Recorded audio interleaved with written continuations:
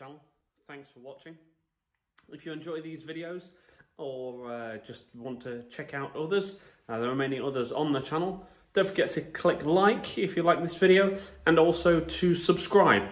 Massive, more than 95% of you that watch don't actually subscribe, so can't be having that now. Anywho, welcome back. So we are here on another video and doing more electrical work. Obviously, that is the content mainly of this channel. A few little tool reviews and things as well within the library, as it were, but mainly it's actual electrical work. So here we are today at a job, and we're doing an EICR. There is the fuse board behind, as you can see. Not too bad. By the looks of it, if I remember correctly, this place was rewired about 10 years ago. The label up there says roughly about 10 years ago, July 2010, something like that, I think. So yes, we're talking just over 10 years ago. And the smoke alarm up there has a replace date of it on it of January 2021. So yeah, that seems about right. So 10 years. So it's having an inspection and test. So I'm just going around doing a visual inspection currently of everything, taking off some light switches, some sockets, having a look behind. As I say though, with it only being rewired 10 years ago, things are actually looking okay. And thankfully the people that have been living here are not DIY types. There's not been a lot of faffing and fiddling around with things. So it's looking good so far from what I've been able to check. Obviously when we get up into the fuse board and we look in there and get some test results, then obviously that may reveal some different things entirely. But I've had a look at the spotlights and they have fire hoods on them, so that's good. That's all right. The only thing I've noticed so far is a slight crack on one of the dimmer switches. In fact, I shall show you that now. Just there. Obviously not a huge issue or problem, but it will get noted down on the certificate.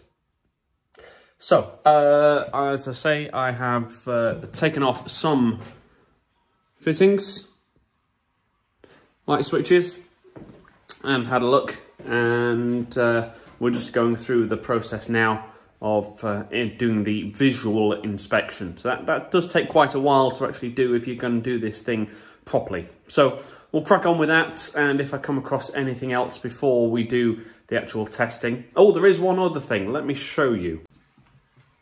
Ignore the very slow filling toilet, but you're in the bathroom, pull cord goes. How on earth do you change that? I don't know. And also, currently, I'm unsure as to whether these are IP rated. I need to get up there, pop them off and have a look. And there is no markings whatsoever on them, other than a sticker here that says 12/06. So, December 2006 or June 2012. Oops, sorry, there you go. Yeah, don't know. The protective case has fallen off of the top. In fact, there's sort of a bit that snapped there. And then you wend your way up and yay! So, I think, personally, I'm going to be inclined to mark this down as a C2, plus the fact that they're not IP rated, and that. So they get marked down as a C2. Put down in the comments what you'd mark them as. You know, always willing to learn from you guys as to what you think. But yeah, so for me, that's what it's going to be. The other one is over there, over the bath and above the shower. So that's one definite thing. If this was the only one in here, well, potentially it's, you could argue maybe, I mean, I haven't done the calculation with the height, but you maybe could argue that it's outside of the zone height-wise. But the fact that, as I say, there's one over there above the shower, I'm going to recommend to replace these ones for IP rated. So, yes, there we go. All good fun. I've finished doing my visual checks now. I've also checked the continuity of the bonding for the gas and the water. Got a nice low reading for them too, so that's all good. Nice and thumbs up. So just about to, well, I have already turned off the board, taken the board cover off. There we go, a weird angle. Taken the board cover off and switched off all the circuits, and we're gonna do our tests on each of the individual circuits. Gonna do a ZE test first and then a PFC to check that we have good earthing before we actually plough ahead. But of course, the primary thing to do once you've turned off the fuse board is not to just rely on the fact that the circuit breakers, the RCD and the main switch say off. We also need to check. So for that, we need to do our safe isolation procedure. Let's show you that now. In order to carry out safe isolation, we need to have our 2-pole tester. There's my one. And also a proving unit. So what we do first is we prove that this actually works. Because no good putting this on there and going, yep, everything's dead, because my meter says that it's not working. But then of course, if your meter's not working, you're proving it on yourself that it's dead. And then of course, that's dangerous. So we always want to be working to the best of our ability and to the best standards of health and safety. So, proving unit, 2-pole tester. We separate out our 2-pole tester. Set our proving unit up, just there. Get 2 probes of our 2-pole tester. Place in. You can see that it's lighting up there.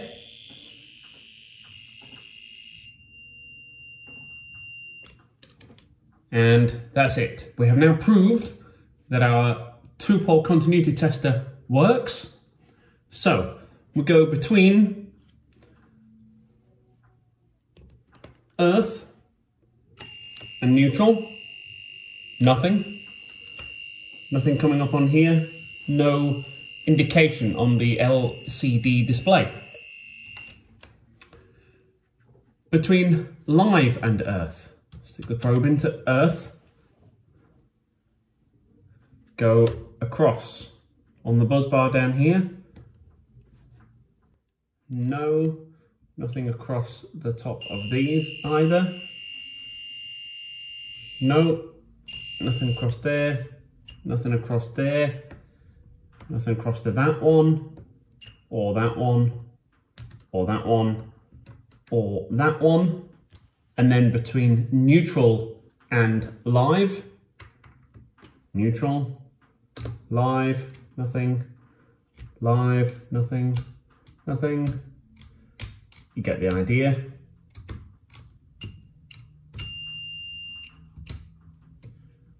Okay, so nothing there. Now, what if our meter has broken during the time that we've done that? So we need to check again with our proving unit. So, 2-pole tester into our proving unit.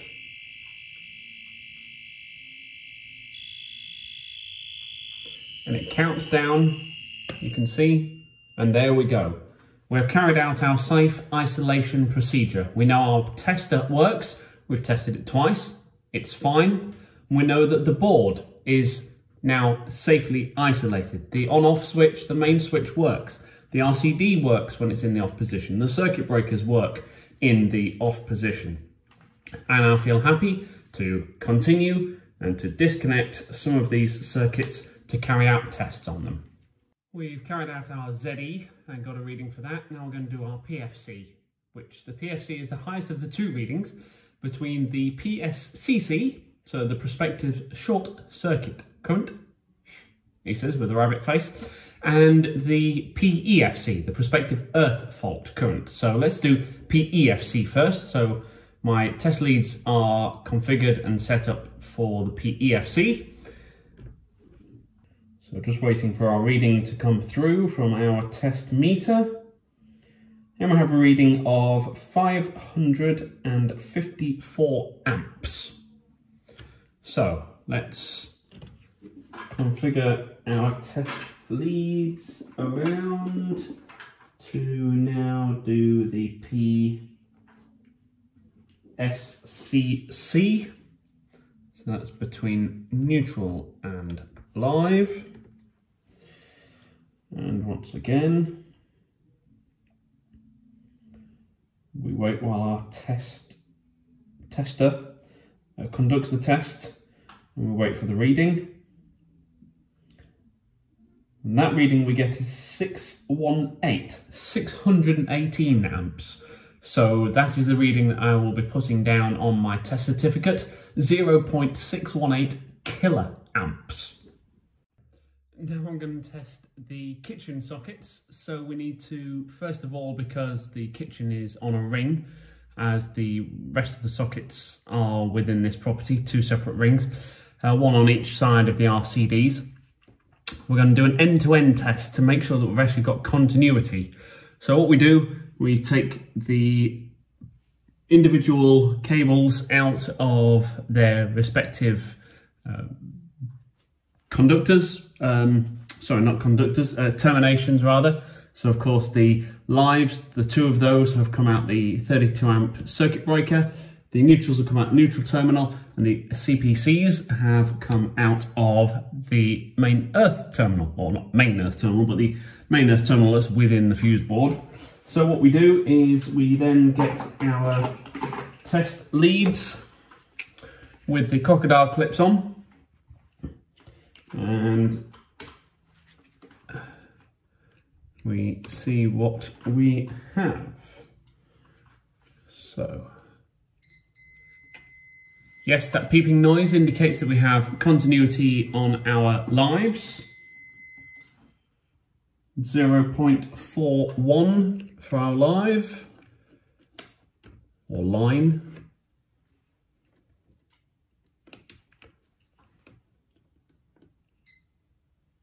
To 0.42 on our neutral, and our CPC.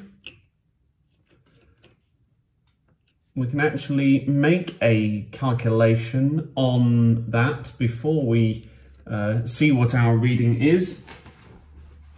So if you do 0.42 or 0.41 times 1.67, and we get the 1.67 figure because the neutral and the live are a 2.5mm cable, whereas the CPCs are only a 1.5mm cable. If you do 2.5 divided by 1.5, you get 1.6666667, depending on the length of your calculator screen. And so that means that the resistance of the CPC will be 1.67 times greater than the resistance of the CPC, sorry, than the neutral and the live. So multiply 0.42 by 1.67 to get this. The reading I'm getting is 0.66 on my meter. So that seems about fair. It's not too bad at all. So 0.41, 0.42 and 0.66.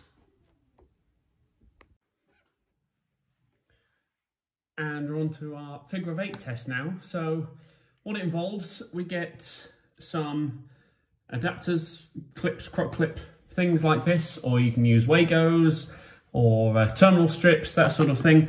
Basically what you need to do is connect one of the lives to one of the CPCs. Now you want to be connecting the live that goes out and basically the CPC that comes back, so not the same CPC.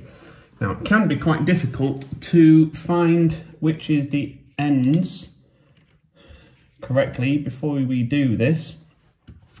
So it involves pulling out to some extent the cable and trying to track which one it possibly could be. I have a thinking that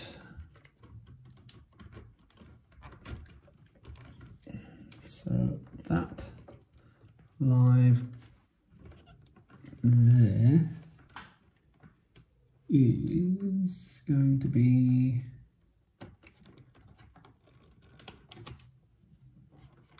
that.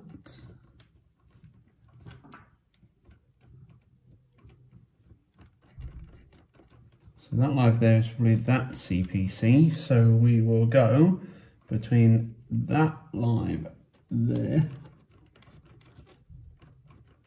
and that CPC and this live here and that CPC. And then what we do, then what we do is go around all of the sockets with our socket tester, and we take the highest reading, and then that figure is our R1, R2 test result. So that's it, we're practically done here. We've carried out all of the other tests. I'm not really bothered to film it much because you can see it, some of it, the same similar sort of tests on one of my other videos that I've done. And also there's many videos where they do proper walkthroughs of EICRs on other channels. So what I have found here though, for one thing, is this circuit here that I've put a safety connection end on the end of, was connected into this breaker here, which is actually a 32 amp breaker. Having two 2.5s in there is fine, but as I say, there was just the three, actually, sorry, there wasn't just, there were 3 cables in there. So my concern was the fact that you have a 32 amp breaker potentially just protecting one 2.5mm cable. I don't know how everybody else's opinion on that is, but for me that's a bit of a no-no. So I will be recommending to the customer that I just come back, fit a 10 or a 16, maybe even just a 6 amp breaker there to look after the underfloor heating. It is on a fuse spur that's spurred down anyway, or fused down rather, not spurred down, fused down anyway. So that should be fine, and it's only electric underfloor heating that it does, nothing else. I've checked around all the other circuits and it is just that it does. So that's it, just pull the cover back on and pack up and head out to the van. So thank you very much for watching. If you, as I said at the beginning of this video, if you've enjoyed this video and wish to see more content on this channel, please subscribe and like. Also, you can follow us on Instagram at ACDC Electrics, and it's the same handle for Twitter as well. Thank you very much, guys. I hope you've enjoyed it. Stay safe and stay well.